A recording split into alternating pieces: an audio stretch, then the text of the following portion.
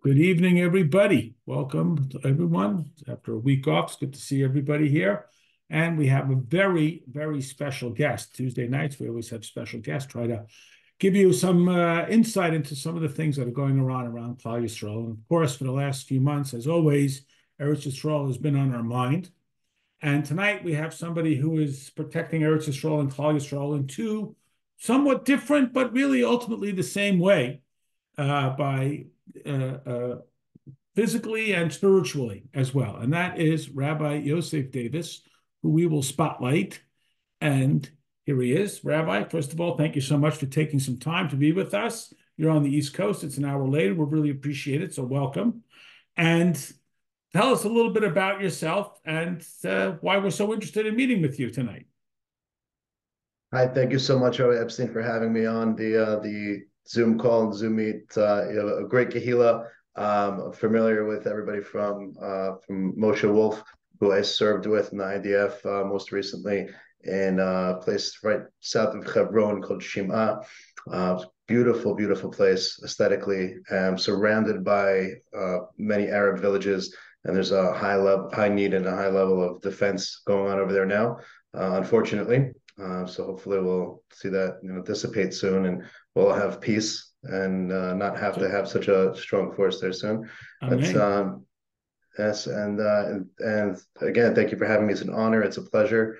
Um, Torahanytime is my day job, and Okay. soldier when necessary.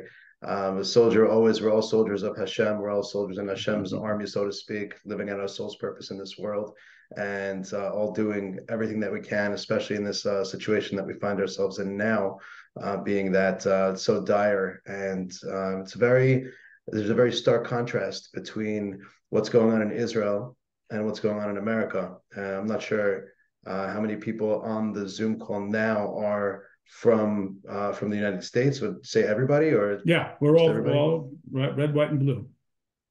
And if anybody has been to Israel recently, they'll notice that there's a lot more men gone from everywhere. The country's pretty much being run by teenage girls. And when you walk into stores and everybody who's behind a counter, all the army eligible aged people are gone, and the wives are holding it together, and families are doing the best that they can. And on the flip side of that, there is such a spirit of achdus, of togetherness, and of love, and everybody's taking care of each other. I had strangers who were offering to do my laundry. Never happened to me in my life, and it's just incredible the amount of resources that are missing, but also the amount of resources that are so shored up by people just doing everything that they can, everything they could think of, putting themselves out. And when the going gets tough, the tough definitely get going. So Amazing. that's the attitude over So there you are now. one of those tough guys. Let's unpack a lot of the things that are going on. So give us, if you don't mind, a little bit of just your personal life story and how you wound up in the IDF and your experience. I mean, everybody, of course, October 7th comes, and what's that like for a soldier, someone in the reserves living here in the United States? If you could just share with us a little bit of what your experience was, perhaps your background, how you wound up in the IDF, and then what October 7th meant for someone, again, with military experience. Sure. So I grew up in Passaic, New Jersey, North Jersey. I lived in many places since then. One of them being after yeshiva. Went to my family. The background is members of Young Israel when we were growing up, and I took a break. I took a nice break from Yiddishkeit, from Jewish practice, from the age of like say 12 to 18 years old, and really just finding myself and my own path and my own journey. And I was doing things that I saw relevance in, and that I loved and appreciated, and not doing things that I didn't want to do. So I never had I never had a falling out with religion, but I was taking a break and discovering who I was. And yes, you could say 12 years old is very young to do that, but that's just how I felt. And my parents were really supportive, loving. My mom is an artist, and my father is a manufacturer, and he does a lot of signs on buildings and trophies and things like that. So he's a blue collar, just going out to work, and it taught me a very strong work ethic growing up. And my grandparents are, my grandfather's side is he's American second generation, but before that Russia. And my grandmother's side is Hungarian, and I have Polish on my mom's side. I have a whole smattering of Eastern Europe in me, like most Ashkenazic Jews. And I remember being 16, 17 years old. I was sitting on the stairs on my stoop, and I would read the paper in the morning, and my stoop at my parents' house. And I saw another terror attack, another thing about the Intifada, this going on, that going on, and I remember just feeling so uh, upset is not the word, but feeling very, very. How could they do this to us? How could we stand by while people, we the peace-loving, God-fearing people that we are, and wanting to bring the world to a better place and standing for truth and justice and peace and righteousness. And how can we have these enemies who are coming in and with intent and purpose to mess us up in every way that they can? It was just so wrong, and I felt that injustice deeply. And I think that was where this spark in me was the spark of indignation, the spark of passion, where eventually led me on my journey. After I finished high school, I was in yeshiva, but then I was in public school. I worked in the food industry and culinary industry. I went to culinary school, became a chef. And then after my high school years, I got my GED. I worked in a bunch of different capacities in the restaurant industry. And then I was off to Israel. And that's where I really found people that I wanted to emulate and I wanted to be like. For the first time in my life, I could say that besides for some coaches that I had and some good teachers and rebbeim that I had connections with in the States, I was on my own for the first time in my life. I was exploring, I was discovering more of who I am in a much more deep and real spiritual way. I had an older sister who went to school in the old city. She was in the seminary there, and she was a very big influence on me. She said, rather than go to college, take some time off, and I want you to come to Israel for the year. Just experience what we have to offer over here. It's a great country. You're going to love it. I guarantee you. She found me a great place to go to. I was in a yeshiva called Or Sameach, which was a fantastic place, and it was a perfect place for me.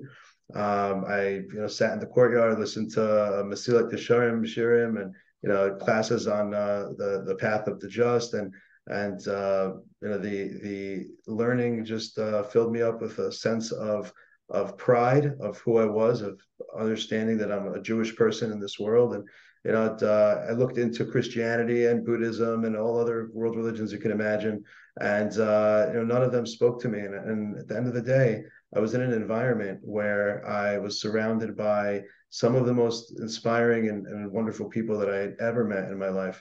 And so I ended up in a yeshiva afterwards. Sameach. I wanted to do some higher learning, get more into Gemara and my tractate skills.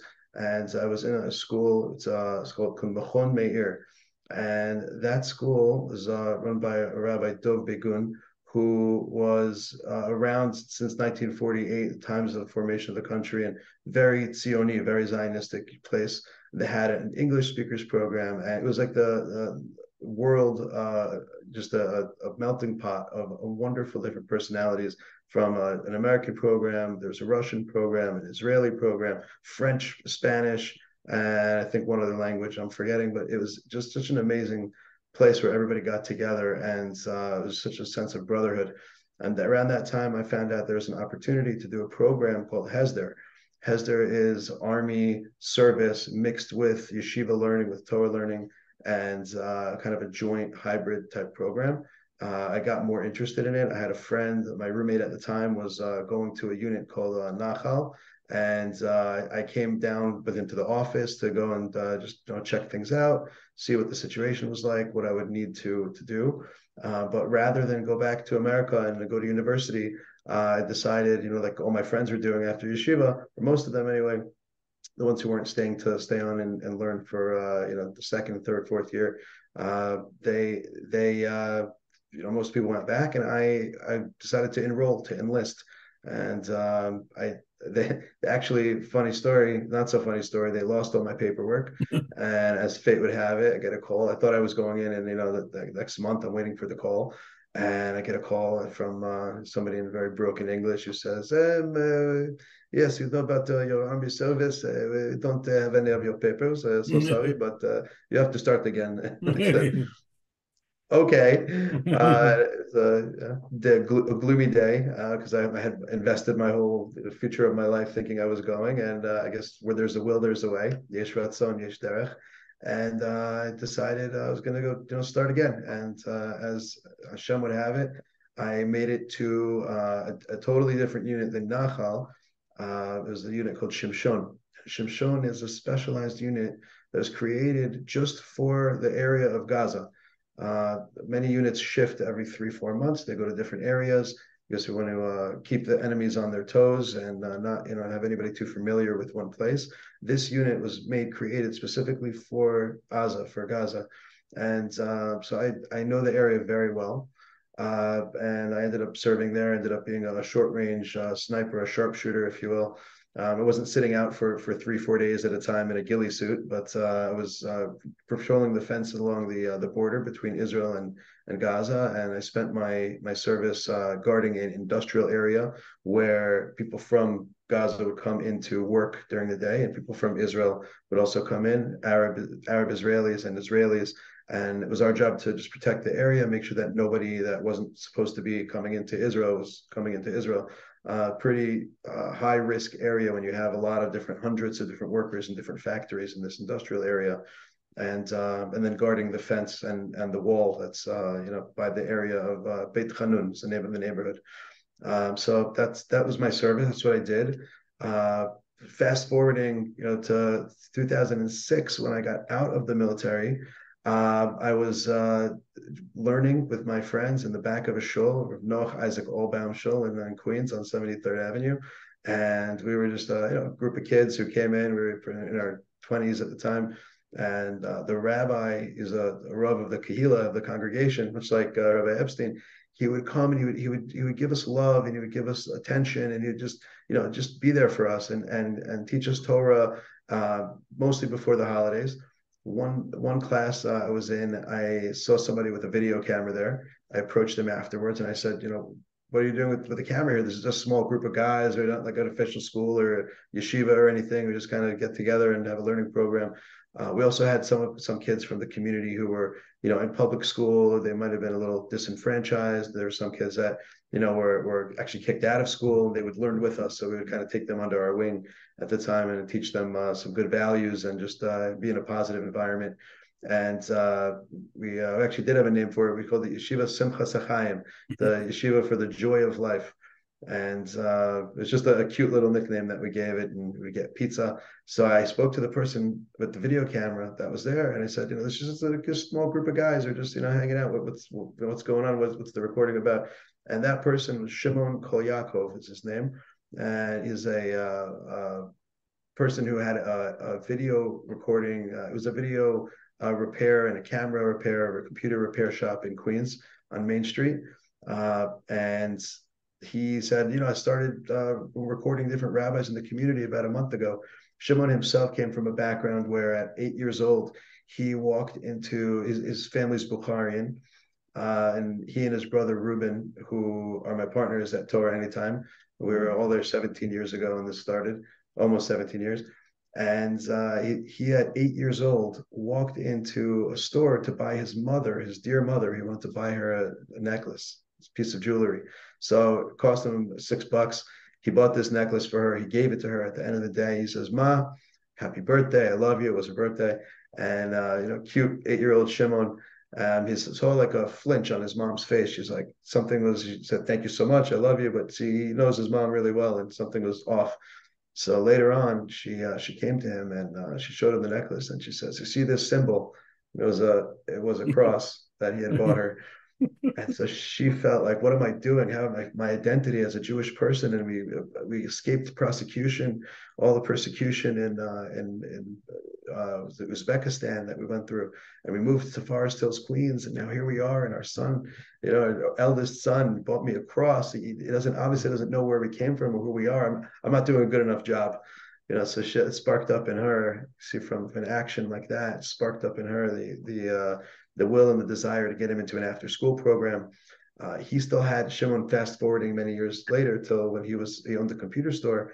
He still had many friends and family who not connected to any type of religion or spirituality, and he was so inspired himself on what he learned through going to classes at Forest Hills Jewish Center and at Beth Gavriel. That's the main Bukharian bastion of the Bukharian life in Queens, New York, in Forest Hills. And he was so inspired, and he knew that people he knew would never walk into a Torah class. They didn't have Zoom at the time. This is 2006. They didn't have any video conferencing or any technology like we do today, which is so ubiquitous and that everybody's using. But he decided to start burning CDs, burning DVDs. So when I met him at Rabbi Albaum's, I said, "This sounds amazing. I'm coming in tomorrow. I have a few hours during the day. Let me see your operation. Let me see what's going on. I just got out of the Israeli army. I know a thing or two about operations and logistics, and let me help. Let me see what I could do to enhance and aid what you have going on." It was really fledgling. It didn't have a website yet. We didn't have a name. It's called kolyakov.org after Shimon's grandfather that he wanted to honor. And this is after obviously Shimon was learning for years, and Rabbi Zalman Deutscher from Yeshiva Primary had an after school program. Shimon was just coming along, and he really grew so much in his faith and his spirituality. And so at the time when we were in Queens, we had these 8 CD burners. I don't know if you ever see these towers that have, and we make copies of discs and hand out discs to people in the early days of Torahanytime. There wasn't even fast forward and rewind capabilities on a computer yet. And it was before Google even bought YouTube. There was 6 minute. 6 minute was the maximum amount you were able to upload to any server, to any place. And then it moved to 11 minutes. And once Google bought, YouTube and became more of an entity, everything got, it's enhanced from there. But this is way before people had smartphones in their pockets. There was not any, it was a desert. The online Torah learning space was a desert. Chabad was the only one who had, audio classes available for download. There was some video classes available from somebody named Fievel Smiles, who had a site called, was it 613.org? 613.org. And then there was Torah Lab, Rabbi Haber out of, he used to be living in Australia, now he's in Ramat Beit Shemesh, and he had some things. And this was really early days. People were still having Torah tape libraries. Applebaum out of Brooklyn and things like that people were picking up, and it was just barely moving over to like CDs and DVDs. Was like, right in that zone. And you can imagine from then to now how technology has grown and how we've seen such an enhancement and advancement in things that we do. So our goal and our mission, we knew that technology was being used for a whole bunch of bad things, besides for distracting people from daily life. And this is even before social media. So you can imagine once social media came into play, how much more so the fight became much more amped up. The fight for spirituality, as you mentioned before, Rabbi Epstein, that it's such a battle. There's a physical battle that we're waging war because we need to win. We need to be able to bring this world closer to light and health, emotional health, mental health, physical health, of course. But then there's the spiritual war. So you have both parts, the guf and the neshama, the body and the soul, so to speak. And we're always in that balance here, but work as best as we can to fight that fight and to overcome all the negative forces, and all, not to mention the billions of dollars that's being pumped into the advertising industry and the media industry, and Netflix and Hulu and all of the sites that people will zone out. People would love to just have mindless entertainment, or not mindless entertainment, but something that's just not meaningful. And so our aim, our battle with that front is really to spread as much light of Torah as we can and connect as many people to meaningful, powerfully positive information as they can, plug them in, tap them in during the day, from somebody who's living out in the middle of Christchurch, New Zealand, to somebody who's a blue collar Hasidic worker who's out in Brooklyn doing plumbing, running from house to house, and he has earbuds like this in his ear, and he has a class on, and or to somebody who has ALS. I visited not too long ago somebody in Muncie who's he's an incredible person. Um, blanking on his name, but he is so inspiring. And I'd love to. I'll send anybody here if you want his information, his story. It will give you chills. It's incredible how he speaks with his eyes, and his wife holds up a lucite paper that he's able to look, and wherever he looks, that's the letter that he wants to say, and it spells out because he lost all the function, most of the functionality of his body, and its body is systematically over time shutting down, as ALS will do. And he is such a tzaddik. He's such a righteous person. He sits and learns all day long. I walked into his study, and it's palpable. You can feel the feeling of holiness and kedusha of sanctity in his place where he lives in his study, and really incredible people that we have the merit to reach every single day. So these are the kind of people that we're reaching, and everybody in between, everybody from all walks of life are using Torahanytime. We never could have imagined that it would be what it is today. We have over 12 million hours of Torah learning that's being learned every single year on the website and through the mobile app. And we also have a phone system that people dial into, and publications that we get out there to all four corners of the world. Do books and short things about the holidays and weekly newsletters and anything you can imagine. Our goal is to have Torah be accessible and engaging and relevant. That goes along with making sure that we have all of the technology that's necessary for somebody to really understand the content, not just to have it be thrown at them, but what's relevant to you, what speaks to you, what's going to really make you come back and say, hey, you know what, that actually was life enhancing. It may be a better parent, maybe a better teacher, maybe a better student, maybe a better son, a better brother, a better husband, wife, whoever it is that recognizes that this is actually helping and actually relevant to me in my life right now, or it's offering guidance and inspiration and meaning to the challenges that we all go through as human beings in this world. And that's the promise of Torah. That's the promise that Hashem gave to Moses at Mount Sinai, and we now have it today. Of course, everything we do is free. I don't know about, of course, but it takes money to run any organization. But everything that we put out there is free. We'll never charge for Torah. It's in our dictum. It's our credo. Moshe got it from Hashem at Har Sinai. At Mount Sinai, we will never charge a dollar, a cent for any of it. It's straight from from the heavens to us, and it's divine. So we love what we do. We're passionate about it. Like so many Jews in the world and so many people in the world today that are just finding themselves. It's a beautiful thing.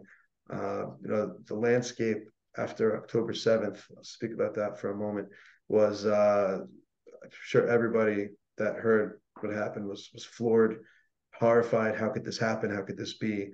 Was my first reaction on Simchas Torah, on the day that we're dancing around one of the holiest days of the year, that we're in such a state of joy and happiness that this is how it happens. And I found out I was in Shul. It was by doing the Hakafa circuits, around the Bima and Shul, and somebody had a nanny in the community. Somebody had like a nanny who was looking at the news on that day, and then other people were only keeping one day because they were in Israel. This was the second day in America. So people were buzzing about something that happened, and we were all just, gathering as much information as we could. Once we got something conclusive and understood what actually happened, we just following the news very closely.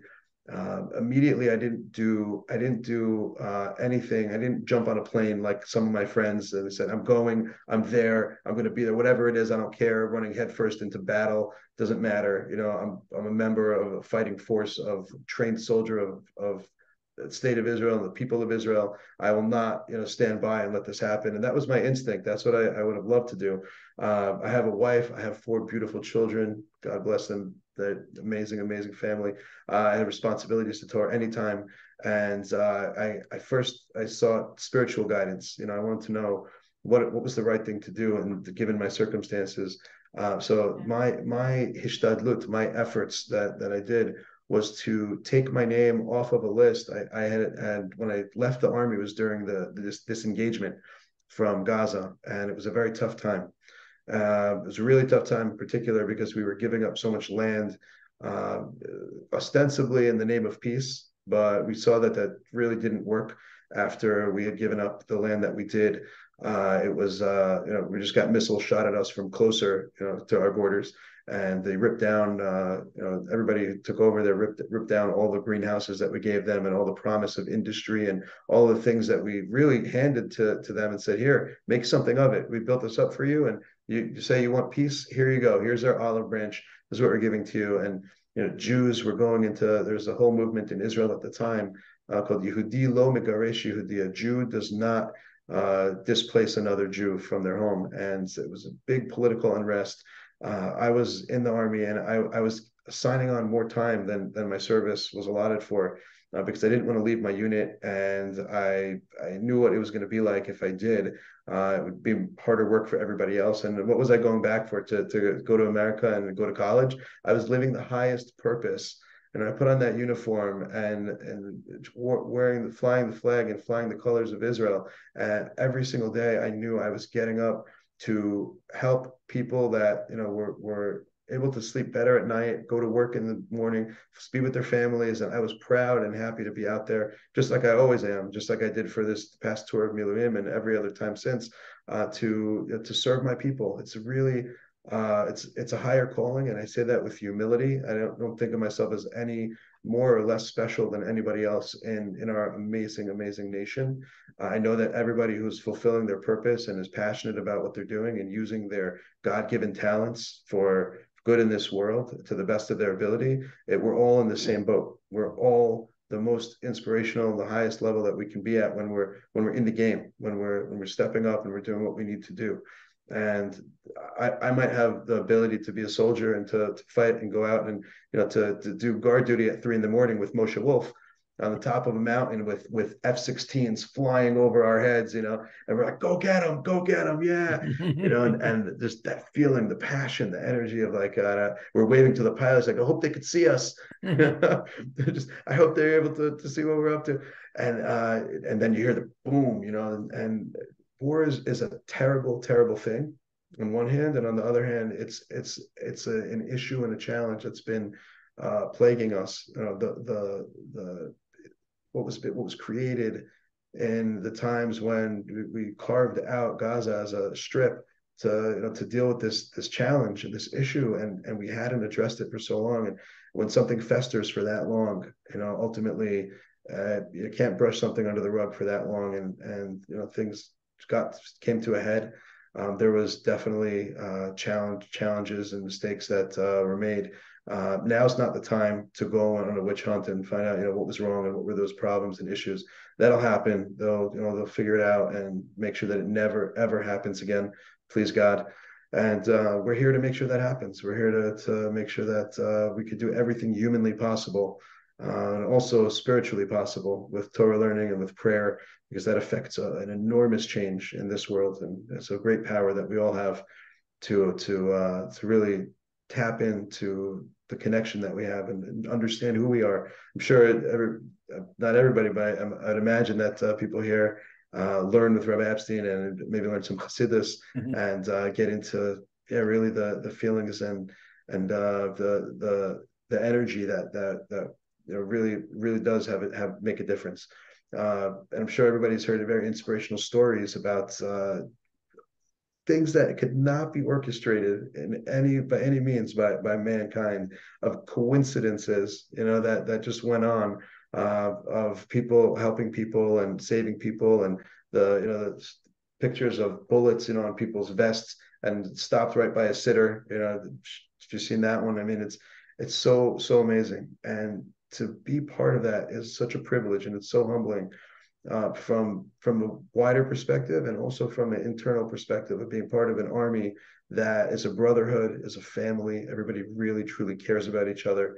You don't really in the area of the army where we just were, and maybe going back to sometime in the near future. We'll see what happens in Lebanon and Gaza, and could very well get called up again. And so just finishing the point I was making before about my effort that I was making, my hishtadlut, was that I took myself off of a list of having that patur. I got a exemption from going back to doing military service because of the disengagement. What they ended up doing is splitting up all of the people who were connected to a yeshiva. There's a split, unfortunately, between very much a stark contrast between the goals of the yeshiva system and the goals that the military might have.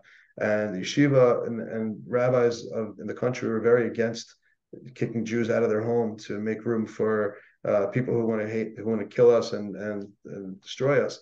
And the government said, well, sorry, there was a vote. This is what we decided, and we're going through with it.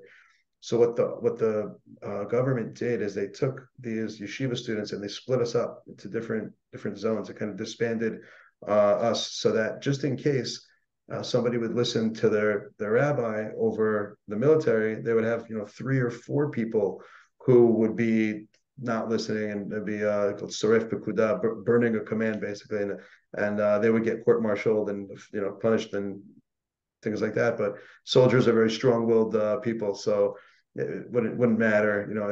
If one rabbi said that and 40 people did that, that's a big problem for the army. That's an operational issue. That's a security risk. And so they were very smart, and they split up all the yeshiva students in different areas. And because of that, I had an opportunity to not sign on more time from the time I was there. I was torn. For me, it was a very, very tough decision. It was a very challenging time for me. And ultimately I decided, to take a step back and finish my service. That was in 2006, and that's when I came back to America. And I met Shimon, and started being the first Torahanytime volunteer. But fast forwarding to now, we've come such a long way, and we've seen so much growth, and we've plugged away, and we're dedicated and had such hard work. And now where we're holding is in a state of strength, passion, power, and also it's very tenuous. We don't know what tomorrow is going to hold. Nobody has a crystal ball. We could pray as much as we can pray, but still nobody can see the future. We do know we have faith. We have faith, and it keeps us together as a people, as a nation. And the kindness and the love that we're able to share and to give each other, and the strength that we have physically, emotionally, spiritually, really is a testament to the fact that there's no wonder why we're still here. Hashem gave us a promise that he's never going to abandon his people, and he holds to that. He holds true to that. We know that for sure. You can take that to the bank, that understanding and knowledge that everything that we do is for a purpose and a reason, and every tsar, every pain that we go through is also for a reason. And we can't know what those reasons are. We don't. It's beyond my pay grade to understand, why. I think it's very egotistical for me to think, why should I have the answers? Like, I need to have the answers to this question. I need to know why. Who am I? Who am I to know what Hashem has, his master plan, and what he has in store? I'm just here to do a job, to do my duty, keep my head down, do the best I can. And at the end of the day, to go to sleep every night after I say Shema prayer, to know that I did it with integrity. I did it with as much passion and focus. And yes, I fell, and yes, I messed up, but I got back up again, and I did my best again. And I still fell, but I still did a better job than I did yesterday. And I took one baby step forward, and that's all that keeps me going. And understanding the framework that we have as a people and as a nation, that we have Torah to guide us, that we have the wisdom of our elders and of our sages who told us, and they revealed so many things back from Shimon Bar Yochai, and really back from Moshe Rabbeinu, and really back from the beginning of time, from Adam, from the first man. who we know we have a connection to so much wisdom and depth, really tapped into the creator of the universe who gave it over to us, and to make sense of things and understand things is phenomenal, and it's a huge power. Yet we still have the same struggles in this world that we've always had, and that we may always have until times of the Messiah, until Mashiach comes, which hopefully will be very, very soon. So that with that, my whole life Wow. story now. I can go on and on, but I want to please. I don't want So to take too thank you much so much. time. First of all, the way your ability to um, serve Klal Yisrael, the Jewish people, the nation of Israel, through intellectually, spiritually, emotionally, and physically. Wow, that's all I can say is wow. We're gonna open up if you will stay with us for a few more minutes. So be respectful of our guests' time. If people want to unmute and jump in with a real brief, quick question, please. We Um, wanted to be respectful of his time. Sure, Smadar. yeah, so I hear from you like 6:30 in the morning, October 7th. I would like to, if possible, just walk me through a little bit of what happened in those moments for you. So the Or where were shocking. you? I was at 6:30 in the morning on October 7th. It was at 6:30. You're talking about Eastern time, or you're talking about when the attack happened? Because for us, it was totally different. I was in America at the time. Oh, oh, I live oh, in Muncie, oh. and yes, I Oh, wasn't in so Israel. no, so then it's different. Yeah, then now I understand. So when did you get Das Torah to go back? So my Das Torah said that if I felt strongly, and it wasn't a question, that how strongly I felt, that my efforts would be to remove myself from this list of an exemption and put myself on the I'm available list, and if you need me, I'm there. And I did that, and within 5 minutes, I had gotten a call from somebody who said they need soldiers in this place, in this area. And Wow. I reached out, and a few minutes later, I had a connection and communication. They said, yes, we need you to come. I told them, I gave them my information. I told them, where I served and what I did, and was on a flight. 4 days later, I was there, and ready to go. So you So were in the Hebron area, is that what you were saying? in the Hebron area, yeah, we patrolled the Uh-huh. road that would go outside of Hebron, and we made sure that the villages around there were at bay, and everybody Yeah. who was supposed to stay where they were supposed to stay stayed there, and that the people on a particular yeshuv called Shima, that they were safe, and we Uh-huh. operated in that area, and that was our gizra, as you call it, our zone. We had a lot of different jobs that Wow. we did, mainly guarding and protecting, and making sure that the roads were safe for people to travel. And that was our main objective, was just safety and security. Well, yashar kochacha that you're doing this for all of us. Thank All you. right. Absolutely. Sure. My pleasure. Okay. Otherwise, we're gonna say goodnight. Thank you so much for all the things you're doing. I feel like we should have you on for three different separate, evenings. One to talk about your IDF service, one to talk about Torah anytime, and to hear your story. So thank you. Thank you so much. Thank you to everyone for joining us. We'll It's see really my everyone tomorrow pleasure. night for learning. And If, Yasher Koach to you. And if I continue. could, before, TorahAnytime.com. Yeah, please. but that's what I was going to say. Plug it. We just launched a new interface yesterday. It's very exciting. It's really amazing. Everybody should just jump on and just soak up as much as you can from it. TorahAnytime.com, just like it sounds. Outstanding. TorahAnytime.com. And you said 20 million hours of classes.